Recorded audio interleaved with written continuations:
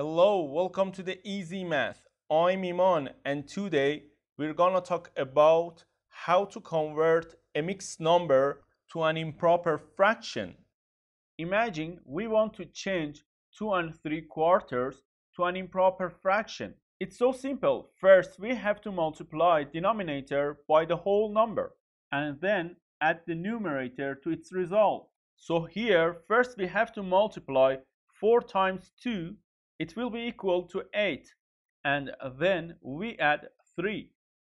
Therefore, 8 plus 3 is equal to 11. This number goes on top as the numerator of our improper fraction, and the denominator stays the same. So we can convert 2 3/4 into 11/4. Let's try another example. This time we're gonna turn 5 1/3 to an improper fraction. As I told you, first we have to multiply the denominator by the whole number.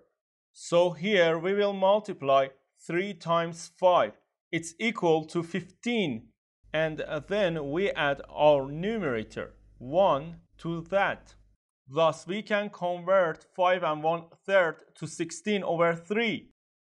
I hope this video has been helpful for you. If you like to watch more videos, subscribe to our channel. You can also follow our account on Instagram and stay in touch with us.